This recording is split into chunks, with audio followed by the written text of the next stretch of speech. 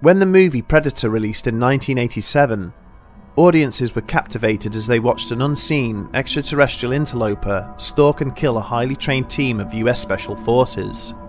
Little did we know that during the Vietnam War, the militaries on both sides had been attacked by something just as frightening and just as bizarre: a true-to-life enemy unknown.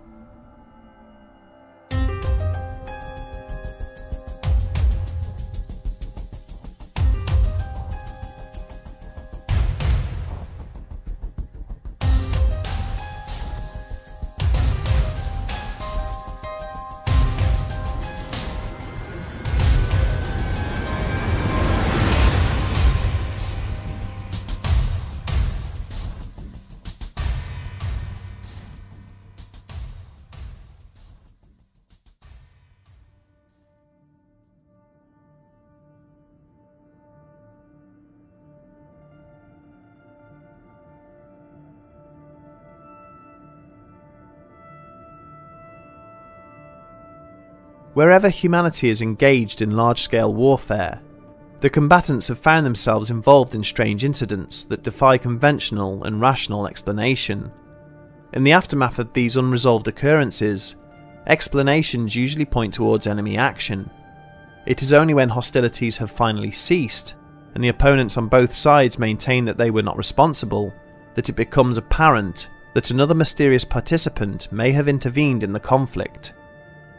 From the unsolved disappearance of Caesar's 9th Legion during the invasion of Britannia, to the alleged abduction of the Royal Norfolk Regiment during the Dardanelles campaign, and the encounters of British and US bomber crews with mysterious Foo Fighters over Nazi Germany, very few sizable conflicts have ever passed without producing testimonies and accounts of inexplicable, supernatural and unearthly events.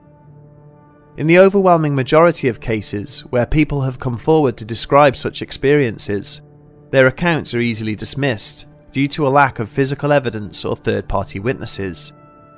This is much harder to discredit when similar stories arise during times of war, as the reports that are filed are usually supported by written documentation or the corroborating testimony of other soldiers who were involved.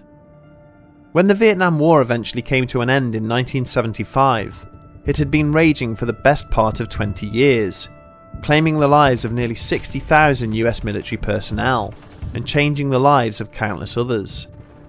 It devolved into a political debacle that divided and nearly broke American society, and such was the vehement public outcry against the conflict that the unexplained actions which had occurred during that period were suppressed until many years later.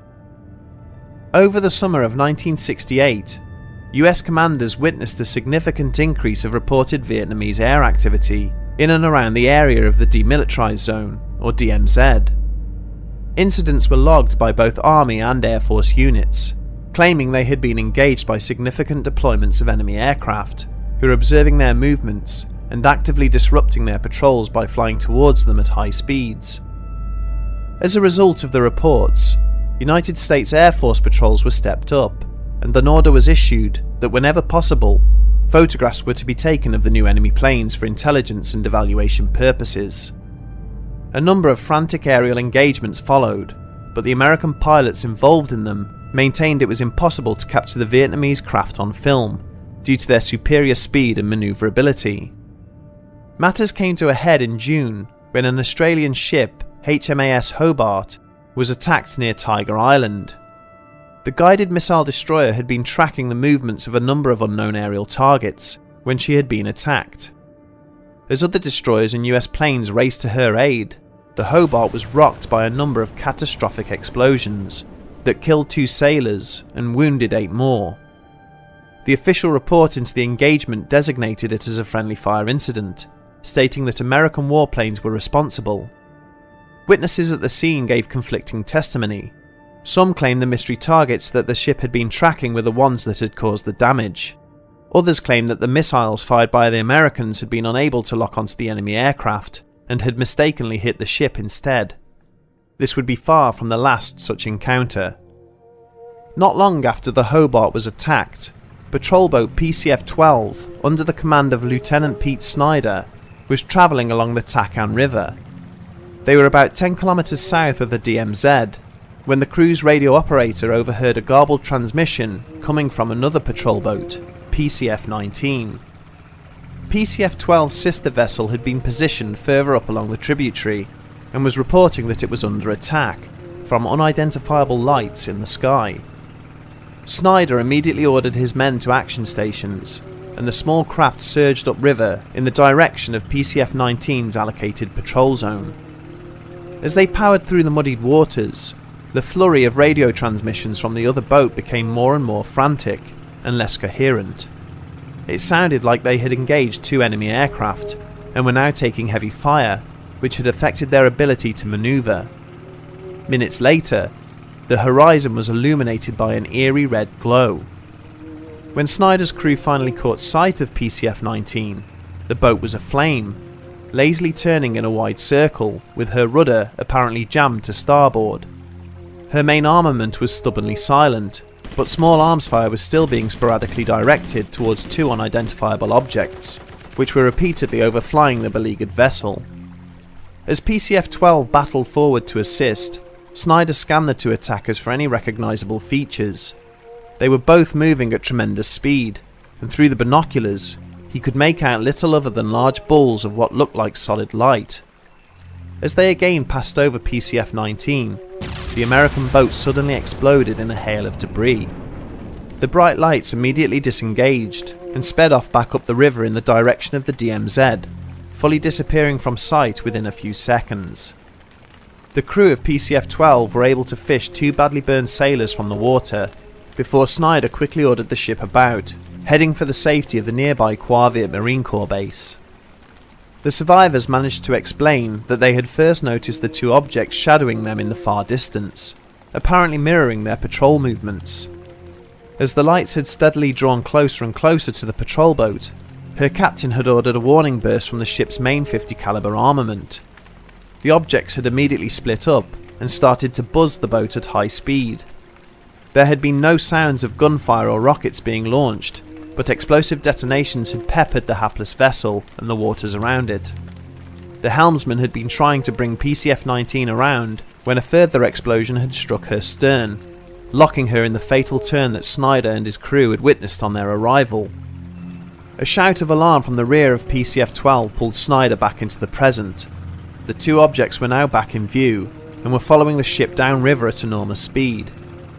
The young lieutenant ordered full ahead, and as the ship's pace crept up to its maximum 30 knots, he fired off a short and urgent radio request for assistance from any nearby units. When the lights closed to within 300 yards of the speeding patrol boat, Snyder's crew opened fire. Unable to bring their main gun to bear, the crew hammered away using the rear 50 cal and two side-mounted machine guns. It was difficult to aim effectively as the boat pitched and bucked through the uneven water, but Snyder was sure he could hear rounds impacting the surface of the two pursuing orbs of light. Suddenly he and his men were soaked by a torrent of freezing water, as angry detonations erupted in the river that surrounded them. The frightened sailors could neither see nor hear anything being fired by the pursuing craft, but the explosions that were impacting around them were terrifyingly real. Just as Snyder had resigned himself to the likelihood that he and his crew would be sharing the same fate as those aboard PCF-19, there was an ear-splitting roar in the skies overhead as a pair of F-4 Phantoms screamed past in pursuit. As the Phantoms overshot and began to turn back and engage, the two pursuing lights broke away and then shot off upriver, allowing the patrol boat to head on to safety. It had largely been assumed that these mysterious new weapons were being supplied to the Vietnamese forces by foreign backers, but later that same summer, an incident occurred that directly contradicted this assertion. A reconnaissance unit of the Army Rangers were camped out in an area of the DMZ called North Country, tasked with observing a Viet Cong position to the north of the American lines. One morning at about 0200 hours, the team spotters became aware of a brilliant blue light in the sky that was approaching from the west of their position. It came hurtling towards the area where the Ranger team were hidden, and then pulled up about a quarter of a mile away, hovering completely motionless overhead. A foreboding silence descended on the valley, prompting the US servicemen to reach for their nearby weapons. Almost simultaneously, a volley of tracer rounds erupted from the Vietnamese positions, followed by a wave of heavy machine gun fire. The Rangers stared in astonishment as the hovering ball of light remained completely motionless. Then it suddenly took off, hurtling through the night skies towards the enemy encampment. All the American soldiers could do was watch in horror as brilliant white beams of light emanated from the hovering craft, strobing back and forth across the Vietnamese forces. Wherever they touched the ground, they left explosions or raging fires behind, and the night was punctuated by screams of wounded and dying men. This continued for a few minutes until all the guns had fallen silent, and then the object hurtled back towards the west, in the direction it had come from. The following morning, when a recon platoon cautiously ventured into the Vietnamese camp, all around them lay charred and twisted bodies. Weapons were melted, supplies reduced to ash. The officer in charge of the unit seized whatever useful items could be found for evaluation, and also took a number of photographs of the destruction, before ordering a quick retreat back to their own lines. The descriptions of the strange objects and their manoeuvring capabilities provided by the witnesses during both of these incidents are virtually identical, and also match similar accounts given by a number of other units deployed in the region at the same time. But as frightening as they are nowhere near as haunting as an incident that would take place 2 years further into the conflict. The Boeing B-52 Stratofortress bomber remains one of the largest military aircraft ever constructed, and is still in active service to this day, despite having first flown back in the 1950s. With a wingspan of 56 metres and able to carry an explosive payload of 70,000 pounds, each individual aircraft is capable of levelling a small town or village in a matter of seconds. The B-52 was the primary offensive weapon of the US forces during the conflict, and the aircraft were used to fly over 125,000 separate bombing missions over Vietnam, Cambodia and Laos. Due to their high ceiling of operation and reliable weapon systems, only 17 of them were lost during that entire period. During the summer of 1970, Captain William English was in charge of a 12-strong detachment of Green Berets, stationed in Saigon. His unit was one of the Army's designated Alpha teams, which were special forces units tasked with carrying out aggressive covert operations against high-value Viet Cong targets. In June of that year, English and his men were ordered to locate a B-52, which had reportedly been lost over Laotian airspace. They were briefed that the pilots of the bomber had reported visual contact with an unknown aircraft, which did not leave a signature on their radar screens. They had described the target as odd-looking and covered in bright lights, before their radio transmissions had then abruptly ceased. The Alpha team were tasked with locating the missing aircraft, retrieving anything deemed operationally sensitive on board, and then rendering it inoperable to the enemy once they had finished. They were subsequently deployed by helicopter 160 miles from the Laotian border, and started to conduct aerial reconnaissance in and around the B-52's last reported position. It did not take long to locate the downed aircraft, which was found to be lying about a mile across the border, but the canopy around the wreck was too dense to allow for a helicopter insertion. The team therefore readied their equipment and hiked through the jungle towards their objective. Within minutes of arriving at the crash site, the soldiers were unsettled by what was presented to them. The plane was virtually intact and was sat upright on the jungle floor, surrounded by unbroken trees and foliage. The only obvious signs of damage were located on its undercarriage, as if it had impacted the ground with no landing gear deployed. The Green Berets took time to ensure that they were not walking into an enemy ambush, and then fanned out to establish a defensive perimeter, before moving in for a closer inspection. They found all of the external doors and hatches still fully secured, and eventually had to resort to using explosives to blast open an entry point. When they ventured into the B-52's dark and foreboding interior, nothing could have prepared them for what they found. The lifeless bodies of the flight crew were still buckled into their seats. All 6 corpses were horribly disfigured, their skin shredded and bones broken, but English noted that there was nowhere near the amount of blood loss he would have expected for such violent injuries.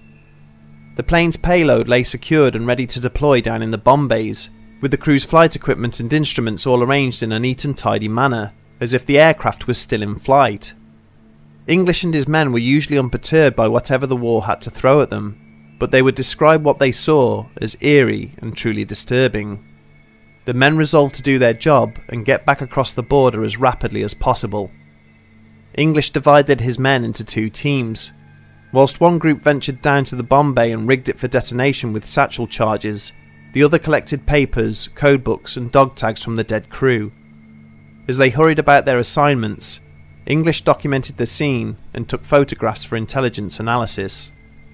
Their task complete, the team sped back towards Vietnamese territory and were visibly relieved when they heard the dull crump of their explosives detonating in the distance behind them. When they arrived back in Saigon, the report that English submitted to his superiors pulled no punches in highlighting all the things that made little to no sense regarding what he and his men had found. The Green Beret officer would later comment that in the aftermath of his detailed and highly speculative submission, he was treated like a pariah by his senior officers. He was removed from command of his unit and redeployed to a desk job at an Air Force base back in the United Kingdom. Several months after his departure, he was informed that his entire team had been wiped out in an enemy attack. 3 years after the incident, English was discharged from the military and sent back to the United States. Angry at the way he had been treated, he sent copies of his photos from inside the bomber to a number of prominent ufologists, including Dr. J. Allen Hynek. They told him that the circumstances surrounding the downed B-52 were eerily similar to an incident that had occurred in Russia back in 1961.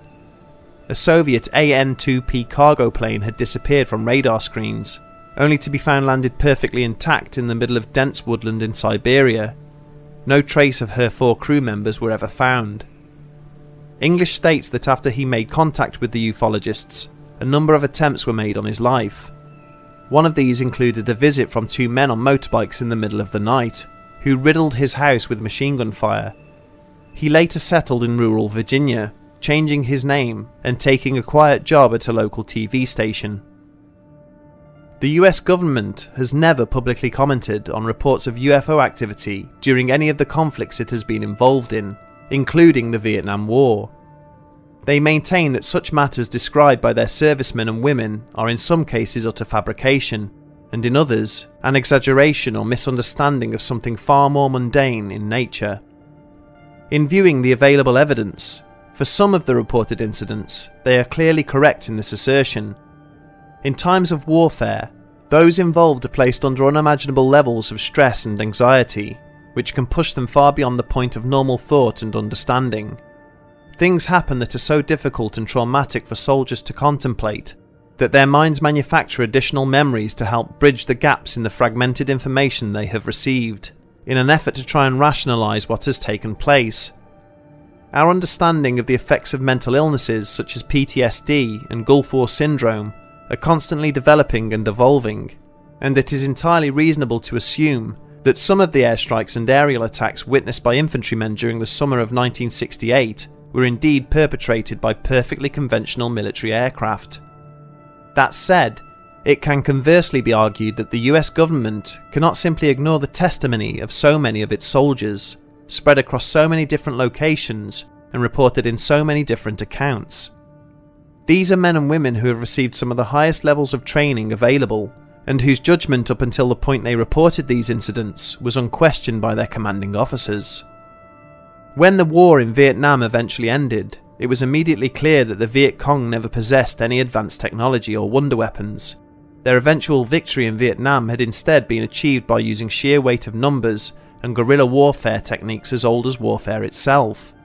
Furthermore, the characteristics of the aircraft described by witnesses, such as anti-radar capabilities, are comparatively recent achievements in military technology. Soldiers such as Army Rangers and Green Berets know of innumerable ways to incapacitate and end the life of another human being. When they therefore present a report in which they state they cannot explain or account for how somebody was killed, then surely that is something that would give these accounts additional weight. Taking all of this into account, it seems plausible that in the fog of war, simple mistakes were made by some of the soldiers and pilots reporting alleged UFO encounters, but at the same time, there are simply too many witness testimonies to ignore, indicating that someone, or perhaps something, in the Vietnamese theatre of war was in possession of technology far in advance of what is publicly divulged, whether you believe them to be terrestrial or otherwise. As we will go on to detail in future episodes, the history of warfare has always been a focal point for supernatural and otherworldly activity, including the ongoing military operations in the Middle East. Our closing thoughts go out to the brave men and women who put their lives on the line every single day to keep our society safe and secure.